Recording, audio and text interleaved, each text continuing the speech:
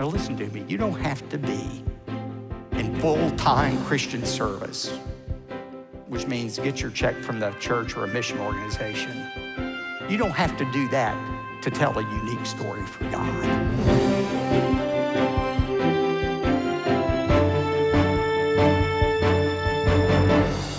From the new campus of First Baptist Church in downtown Dallas, this is Pathway to Victory with best-selling author, Bible teacher, and pastor, Dr. Robert Jeffress.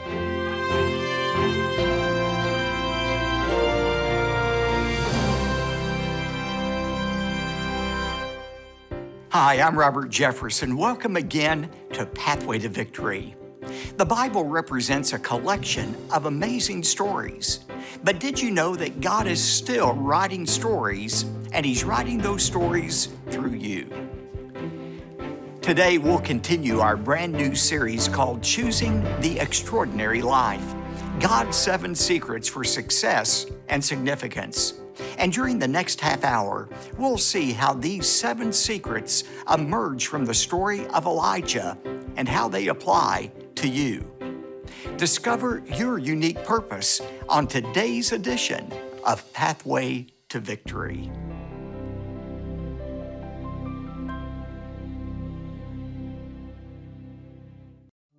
Too many of us settle for a listless life of mundane routine. We long to discover a greater purpose for our lives, but we don't know how. Dr. Robert Jeffress has an encouraging message for people looking for something more.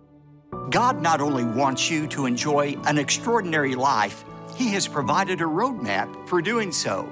In my brand new hardcover book, Choosing the Extraordinary Life, I reveal God's 7 secrets for a life marked by significance, satisfaction, and success. Request your copy of Choosing the Extraordinary Life today when you give a generous gift to Pathway to Victory. In the pages of this book, you'll learn how to discover your unique purpose, wait on God's timing, influence your culture, and more. For anyone who wonders if there's more to life, God's Word reveals 7 secrets for experiencing a truly extraordinary life. Contact Pathway to Victory today to request your copy of Choosing the Extraordinary Life. Write to P.O. Box 223-609, Dallas, Texas 75222.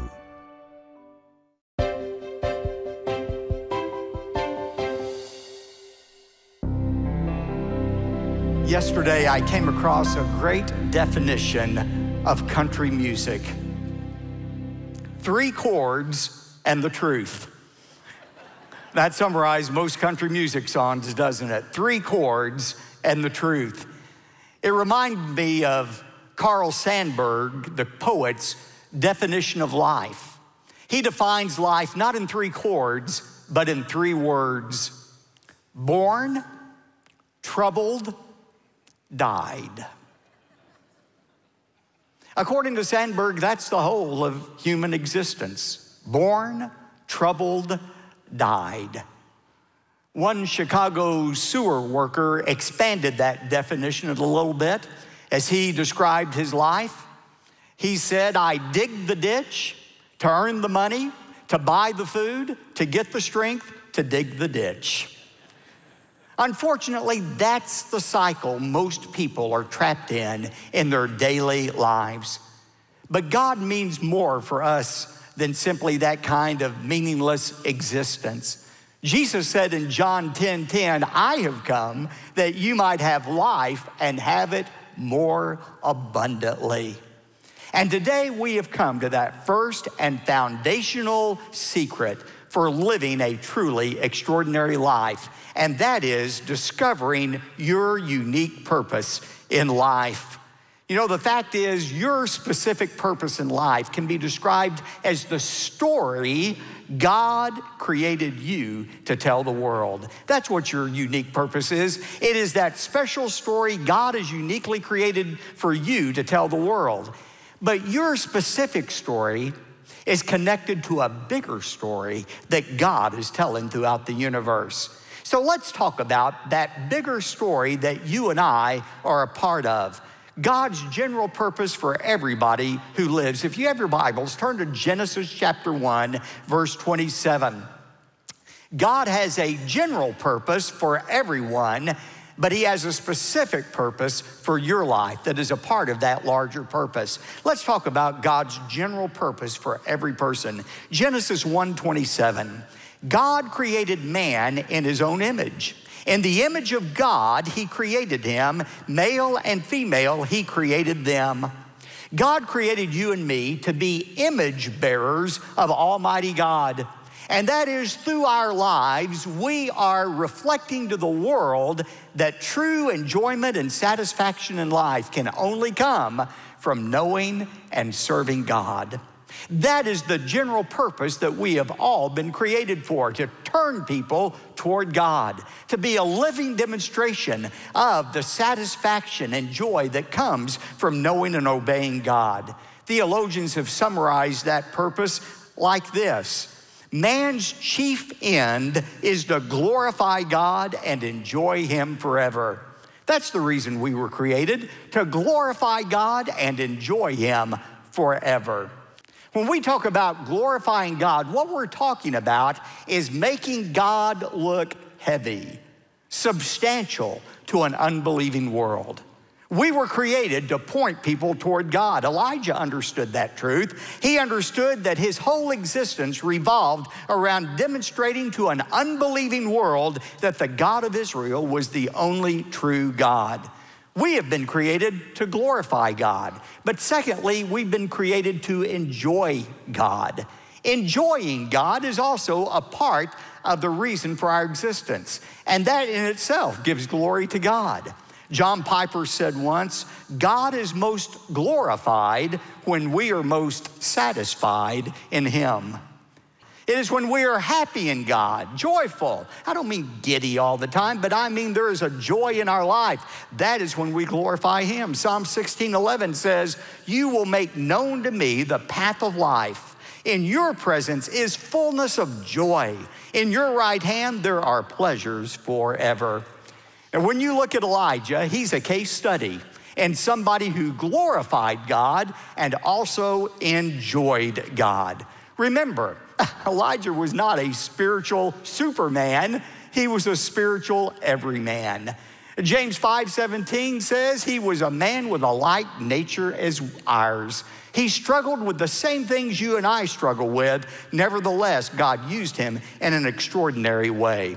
Let's look at Elijah's beginning. Turn to 1 Kings chapter 17, verse 1. Now Elijah the Tishbite, who was of the settlers of Gilead, said to King Ahab, as the Lord, the God of Israel lives, before whom I stand, surely there will be neither dew nor rain these years except by my word.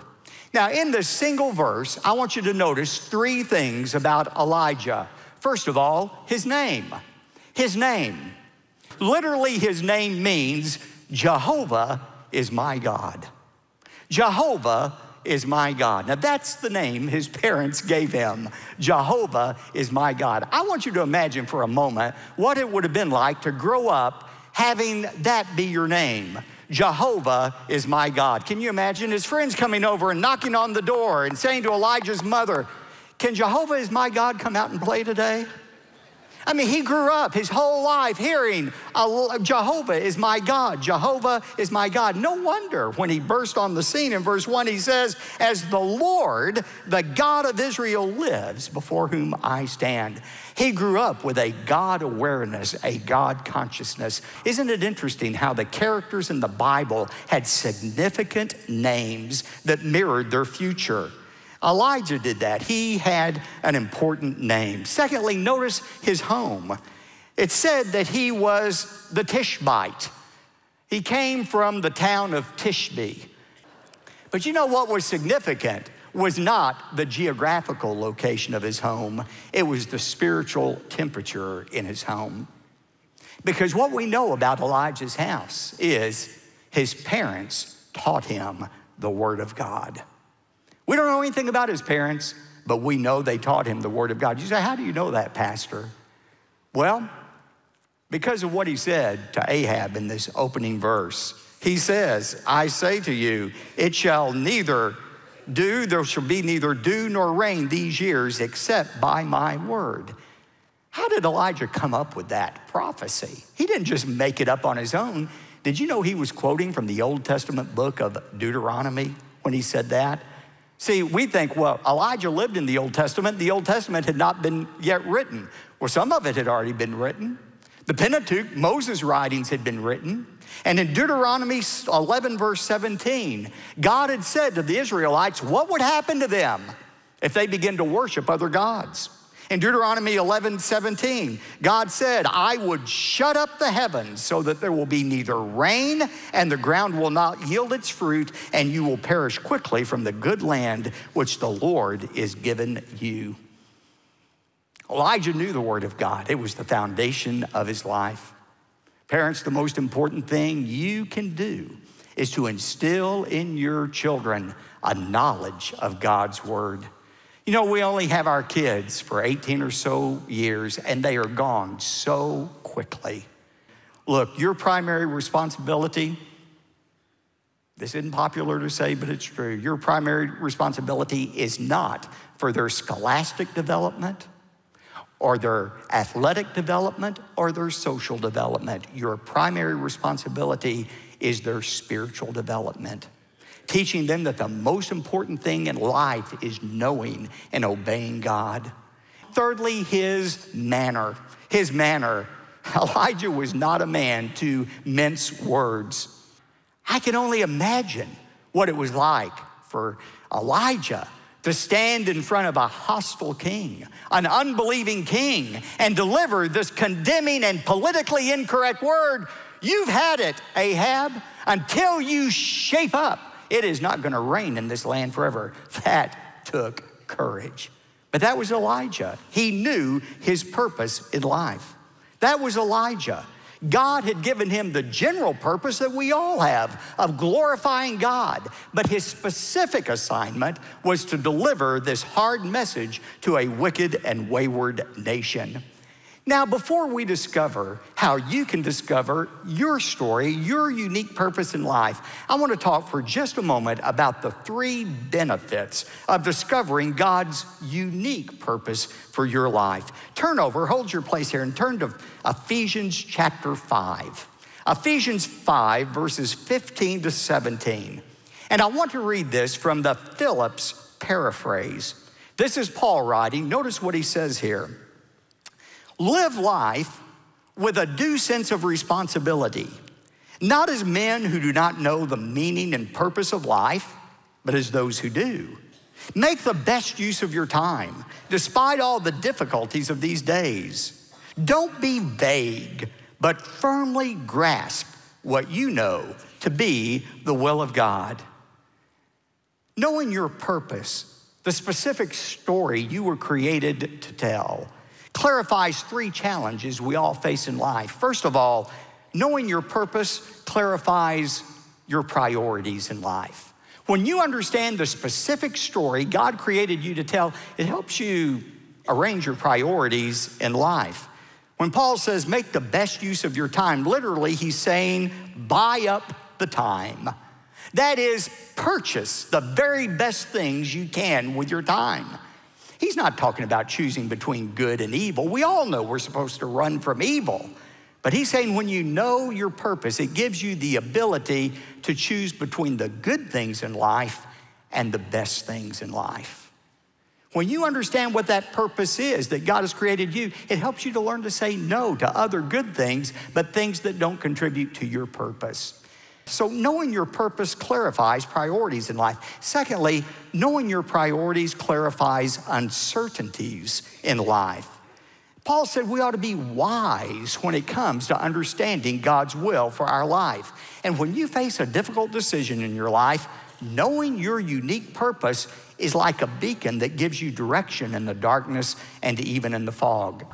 But knowing what your purpose is can help clarify uncertainties and decisions that you make in your life. Thirdly, and this is so important, knowing your purpose clarifies difficulties in your life. When you understand your specific story you were created to tell, that gives you a prism through which to view even hard things that come into your life. How do you discover what the unique story is God wants to tell through you? Well, I want us to take that word story, S-T-O-R-Y. Use it as an acrostic that will help you remember 5 ways to discover your unique purpose in life. The S in story stands for start with Scripture. Scripture, God's Word, is the beginning place, not the ending place, but the beginning place for discovering your unique story. 2 Timothy 3:16 and 17 says, all Scripture is inspired by God and is profitable for teaching, for reproof, for correction, for training in righteousness, that the man of God may be adequately equipped for every good work. Now, let's be honest. You can read the Bible from cover to the maps and not find your specific profession in Scripture, unless you're into tax collecting, shepherding, or fishing. But if it's not those 3, you're gonna have a hard time finding your profession in Scripture. But reading the Scripture, saturating your mind with the stories of men and women whom God has used in a powerful way, can be a great foundation for listening to God's voice when He speaks to you. Start with Scripture. The T stands for talk to others. If you want to know your unique purpose, get wise counsel from other people.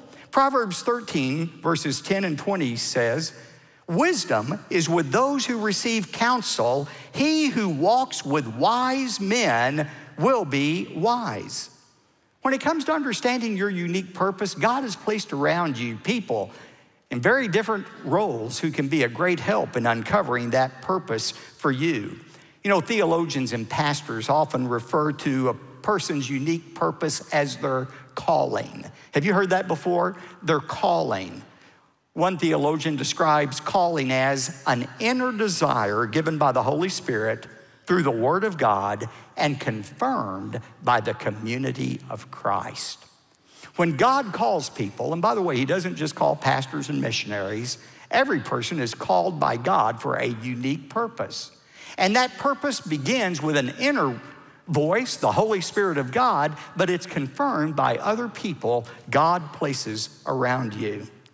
When God calls you to do something, there's going to be confirming signs. People that God places in your life who will tell you this is what you ought to be doing. The third component for discovering your purpose, the O, is obey your passions. If you want to know how you ought to spend your life, what's your unique way to tell God's story, ask yourself the question, what would I like to do? If money and education were no limit and I could do whatever I wanted to do, what would it be? You say, Pastor, ask yourself.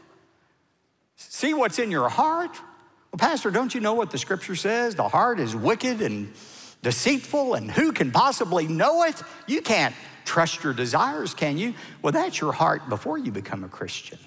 But once you're saved, your heart gets transformed. And the closer you walk with God, the more your desires reflect God's desires for your life. Isn't that what we read just a few moments ago in Psalm 37, verses 4 and 5? Delight yourself in the Lord, and He will give you the desires of your heart. Commit your way to the Lord. Trust also in Him, and He will do it. You know, another word for desire is the word passion. If you want to know what your specific purpose and story is, ask yourself, what is the passion, the fire God has put in my heart?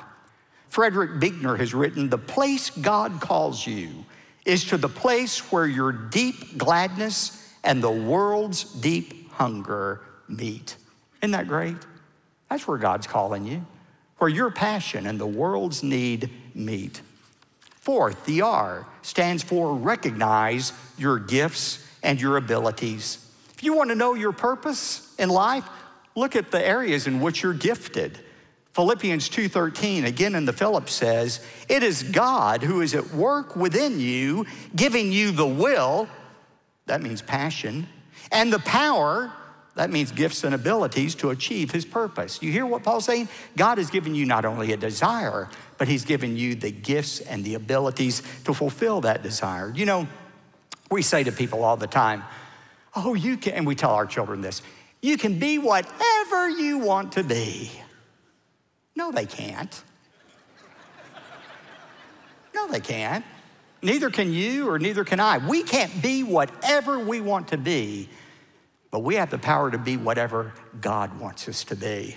If God has called you to something, he's given you the gifts to go along with that calling. Yes, I know there are a few examples in the Bible where God has called somebody to do something outside of his area of giftedness, but that's the exception, not the rule. Usually, our gifting reveals our calling.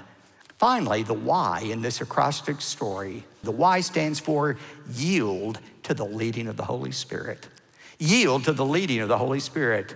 You can start with Scripture, talk to others, obey your passions, recognize your gifts, but there comes that moment when you have to say yes, Lord, to his leading and calling in your life.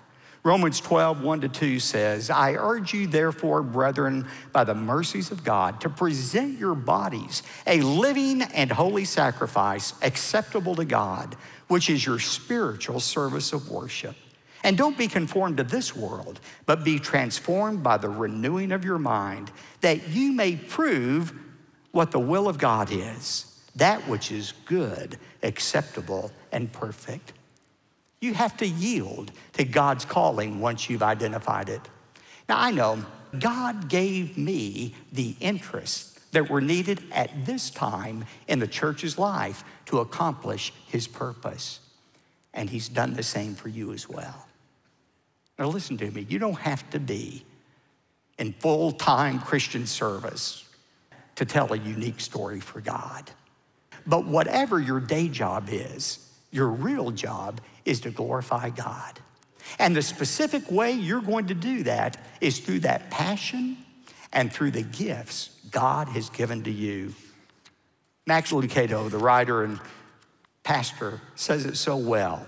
A formula for discovering your purpose in life. He said, use your uniqueness, what you do, to make a big deal out of God while you do it. Every day of your life, that's where you do it. At the convergence of all three, you'll find your sweet spot. Discovering your sweet spot, your unique purpose in life, is the foundation for living a truly extraordinary life.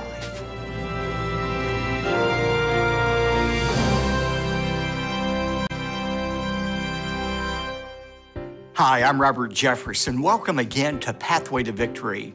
Let me begin with a personal question. In your quiet, private moments, do you ever find yourself thinking, there must be more to life than this? Oh, sure, you're keeping busy, but deep in your spirit, perhaps you feel a longing for something more. Today, we're beginning a brand new series based on the life of Elijah, in which we'll discover God's 7 secrets for success and significance. My message is titled, Choosing the Extraordinary Life, on today's edition of Pathway to Victory.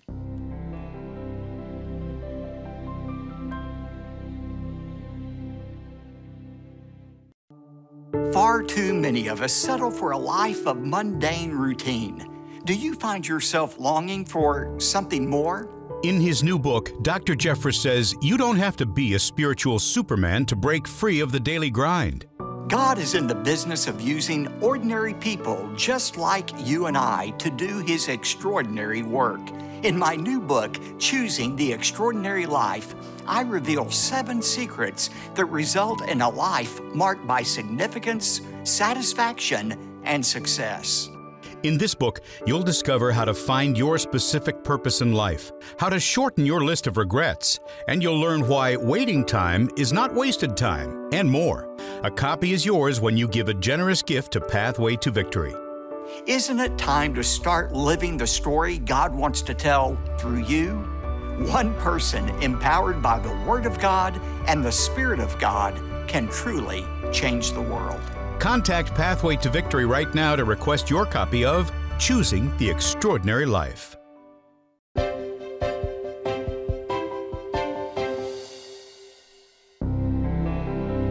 My friend, Dr. James Dobson, has written about the ordinary existence that most men experience, but you could take his words and certainly apply them to most women as well. He calls the ordinary life the straight life. Listen to his description. He said, the straight life for a working man is pulling our tired frame out of bed 5 days a week, 50 weeks out of the year. It's earning a 2-week vacation in August and choosing a trip that will please the kids. The straight life is spending your money wisely when you'd rather indulge in a new whatever. It is taking your son bike riding on Saturday when you want so badly to watch the baseball game. It's cleaning out the garage on your day off after working 60 hours the prior week. The straight life is coping with head colds and engine tune-ups and crabgrass and income tax forms. That's a pretty good description of the straight life, the ordinary existence of most men and women. Perhaps deep down you want a life that is truly extraordinary, one that is making an eternal difference in the lives of people. But deep down you say, an extraordinary life for me, Pastor? You don't understand. I'm retired, or I'm an accountant, or I'm a homemaker, or I'm a student. What eternal difference can an ordinary person like me make? Don't ever underestimate the power of an ordinary person to make an extraordinary impact. He did that with a man who lived 3,000 years ago. His name was Elijah. And he is the subject of our new study, Choosing the Extraordinary Life. Over these next weeks, we're going to discover Elijah's 7 secrets for living a spiritually successful and significant life. If you have your Bibles, I want you to turn to 1 Kings chapter 11. 1 Kings chapter 11. To understand the world in which Elijah lived, we have to understand what was going on morally and spiritually in the country. You know, it's easy to say, it's easy to think, well, you know, back in biblical times, it was a lot easier to live for God than it is today.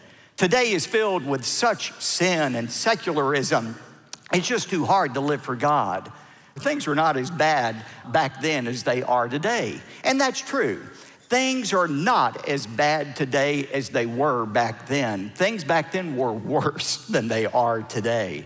And if you don't believe that, just look at the spiritual debauchery, the idolatry that characterized the world of Elijah. Now, the book of 1 Kings begins with a funeral and it ends with a funeral. It begins with the funeral of King David. Remember, David was the ultimate king of Israel. When David died, the downward slide of Israel began, and it began with his son named Solomon. Now, Solomon started out strong for God. He prayed for wisdom as a young 19-year-old king. His heart was wholly devoted to God. But then he disregarded the commands of God, and that began the downward spiral of Solomon. Look at 1 Kings 11, verses 1 to 4. Now, King Solomon loved many foreign women, along with the daughter of Pharaoh, Moabite, Ammonite, Edomite, Sidonian, and Hittite women from the nations concerning which the Lord had said to the sons of Israel, you shall not associate with them, neither shall they associate with you, or they will surely turn your heart away after other gods. But Solomon held fast to these in love. Let me say as strongly as I can, don't marry, don't date a non-Christian, because more often than not, they will turn your heart away from God. You know, my dad married my mom when she wasn't a Christian. He didn't know better. He was just untaught, new in the faith himself. And God overrode that decision. And occasionally God will do that. But the majority of time I've seen after 40 years in the ministry, it works just the opposite. You don't turn the heart of the non-Christian toward God, that non-Christian will turn your heart against God. It happens over and over. And that's what happened to King Solomon. Because of the women, not because they were foreign, it was because they worshiped foreign gods. Look at what happened in verse 4. For it came about when Solomon was old that his wives turned his heart away after other gods, and his heart was not wholly devoted to the Lord his God as the heart of David his father had been.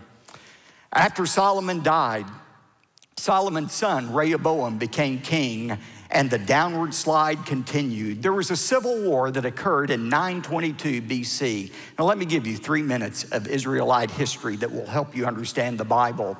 In 922 BC, there was a civil war that split Israel into two parts. There was the northern kingdom and the southern kingdom. The northern kingdom consisted of 10 of the 12 tribes of Israel, and because it had the majority of the tribes, it retained the name of Israel. Anytime you read in the Bible from 1 Kings 12 on the word Israel, it's referring to the northern kingdom. The southern kingdom had 2 tribes in it. One of those tribes was Judah, from which would come Jesus Christ. The southern kingdom became known as Judah. So you had Israel in the north, you had Israel in the south.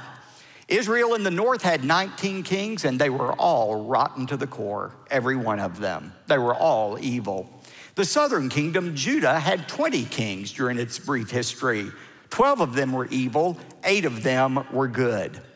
Elijah lived in northern Israel. He was in the kingdom of Israel. That's where he ministered. And the downward slide of the northern kingdom that began with Solomon intensified under a king named Ahab. Ahab was the king when Elijah lived and ministered. Ahab, it says, did more to provoke the God to anger than any king before him. Why was he so ungodly? Part of it had to do with his heritage. If you don't think parents make a difference in their children, look at what happened to Ahab. 1 Kings 16:25 says, Omri, that is Ahab's father, did evil in the sight of the Lord, and he acted more wickedly than all who were before him.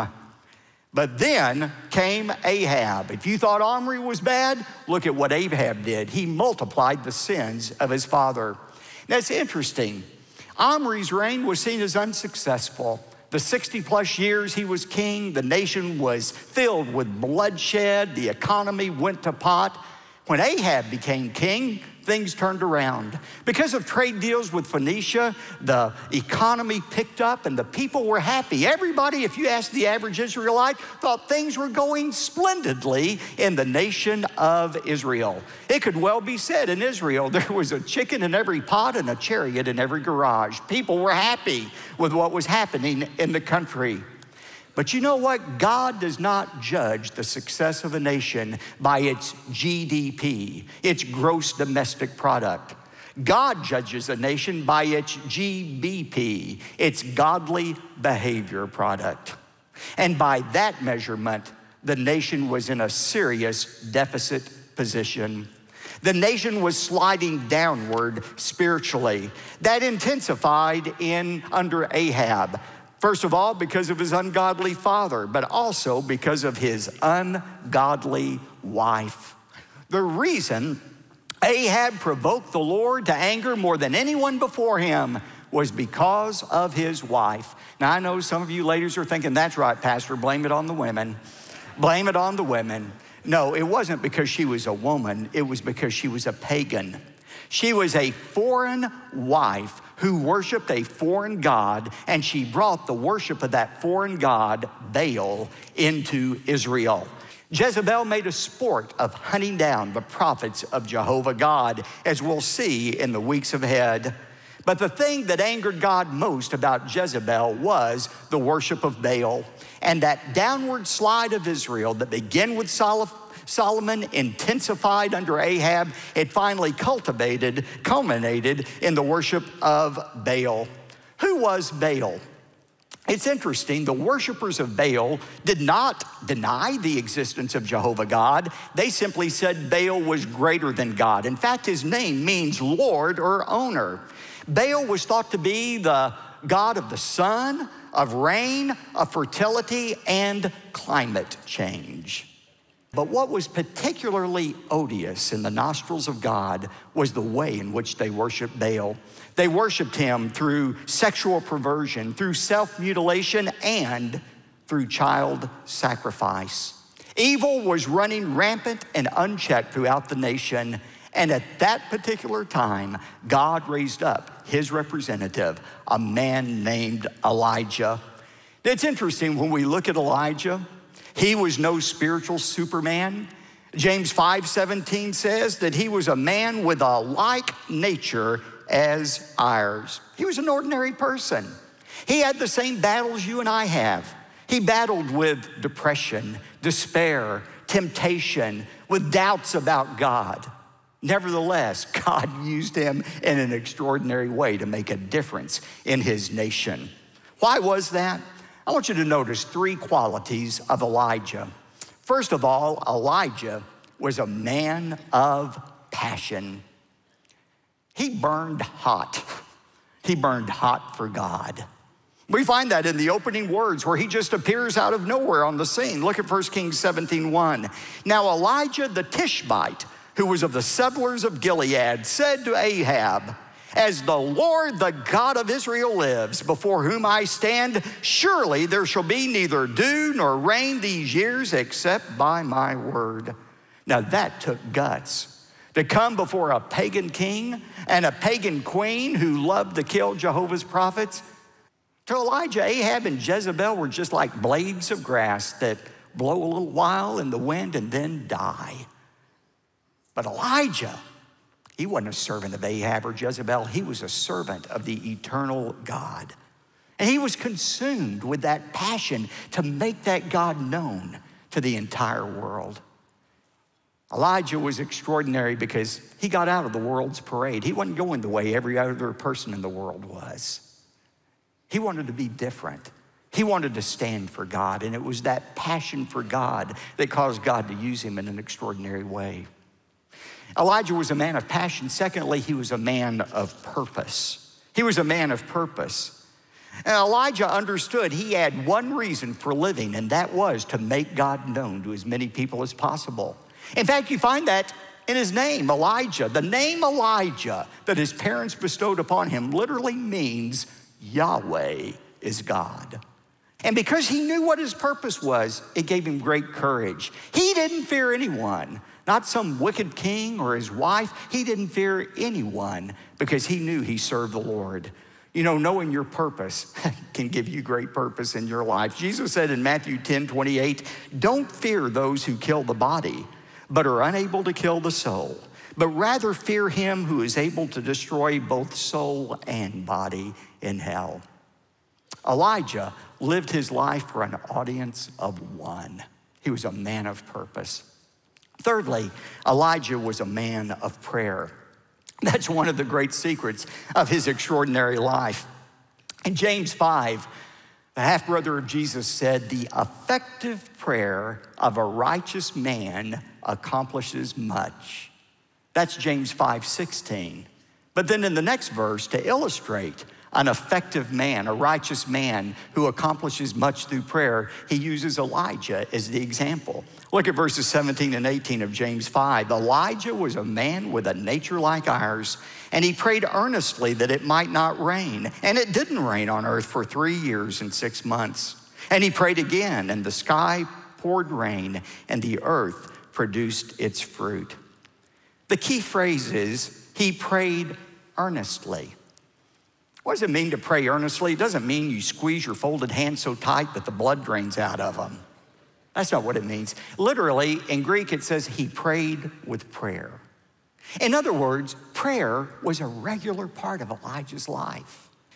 The Bible says that's how we're to pray. We're just to keep on praying. You know, just like breathing. Nobody has to tell you to breathe, do they? That comes naturally. That was Elijah. Praying was as natural for him as breathing was, and that's one reason that God used him in such a powerful way. Passion, purpose, prayer, those were the foundation stones of Elijah's life and ministry. You know, somebody has said that one person, one courageous person with purpose makes a majority. One courageous person with purpose makes a majority. That was true of Elijah. That's true in our day as well. one courageous person with purpose makes a majority. Tomorrow, we're going to be acknowledging the anniversary of the worst terrorist attack in American history, September the 11th, 2001. But on that day, there was one person with courage and purpose who made a difference. Peggy Noonan writes about his story. This man was known as the man with the red bandana. His name was Wells Crowther. Wells Crowther. When Wells was a little boy, his dad bought him his first suit. And he gave him a white handkerchief to put in the breast pocket of that suit. He also gave him a red bandana to keep in his back pants pocket. He said, son, one of these is for show, the other is for blow. Well, Wells Crowther carried that red bandana with him for years. As a young man, he became a junior associate for Sandler O'Neill in New York City, but officed on the 104th floor of the South Tower of the World Trade Center. On the morning of September the 11th, Wells Crowther felt that building shake. He felt that terrible explosion that occurred floors below him. Earlier in his career, whenever he would pull out that red bandana, his associates would kid him about that red bandana. He said, don't laugh. With this red bandana, I'm going to change the world. That morning, he changed the world with that red bandana. When he felt the impact of that jet that ripped out floors 78 through 86 in the South Tower of the World Trade Center, Wells took that red bandana from his back pocket and put it around his face. He immediately went down the stairwell, went down to the 76th floor, where he found a group of people huddled together, some of them badly hurt and bleeding. One woman was so injured she couldn't walk, so Wells picked her up, and he led the entire team down 18 more floors until they found clear air. Wells Crowther, with that red bandana around his face, then went back up to the 76th floor, and he led another group down, and then another group down, and then another group to safety. Nobody knows how many rescue missions Wells Crowther went to that day. But when his body was found 6 months later in the lobby of the South Tower of the World Trade Center, his body was there with other firemen who had given their life to rescue people. The only way they were able to identify his body was he was wearing that red bandana. He made a difference. You know, when that jet struck that World Trade Center, Wells could have very easily said, I'm getting out of here. I'm going to save my life for the sake of my family. But he knew he couldn't do that. He had a purpose. And that purpose was to rescue as many people as possible. God's given us the same mission. You know, we are living in a world that is deteriorating before our very eyes. It's getting worse and worse and worse. One day, the Bible says this entire world is going to be consumed in fire and destroyed. There's only one way of escape from this world, and it is through faith in Jesus Christ. For those of us who have found that way of escape in Jesus Christ, we can just hunker down, try to protect ourselves and our family as we wait for the end to come, but that's not what God's told us to do. He said, I want you to rescue as many people as possible before I come back. God has given us a rescue mission. And only when we understand that eternal purpose God has for us and build our lives around that purpose, only then will we transform an ordinary existence into an extraordinary life.